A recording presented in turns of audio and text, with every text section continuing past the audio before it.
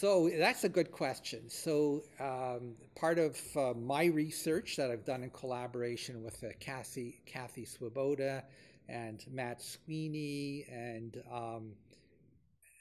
looking at our group of patients, mostly North American patients, 80% were found to have the ATP1A3 mutations.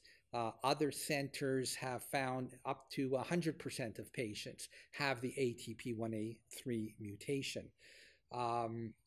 So when I started medical school, we were taught one gene, one disease.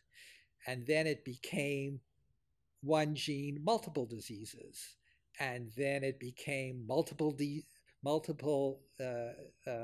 genes, one disease.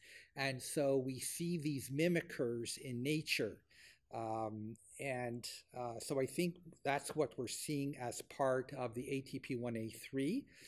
It could be that there's also some sites in the ATP1A3 gene that we haven't uncovered yet, the introns, which are the areas in between the coding areas of the gene.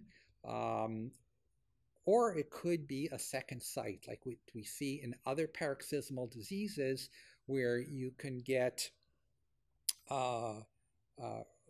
genes at different sites, at different genes causing the same symptoms. So I think eventually we'll find other loci of where these genes are.